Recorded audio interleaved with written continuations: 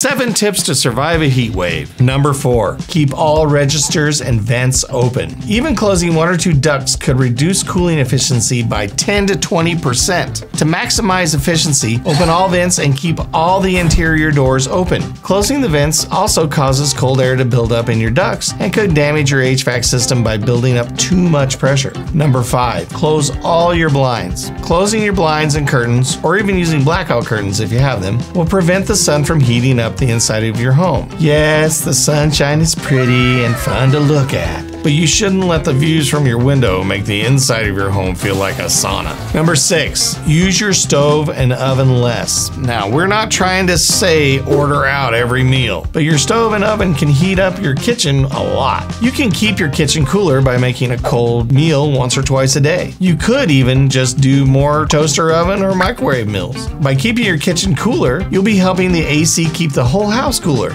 Number 7, change your filter. This is something you should be doing year-round. However, during a hot summer or heat wave, you can really feel the effects of a dirty filter. The buildup on a filter can stop airflow and limit the amount of cooling you get in your home.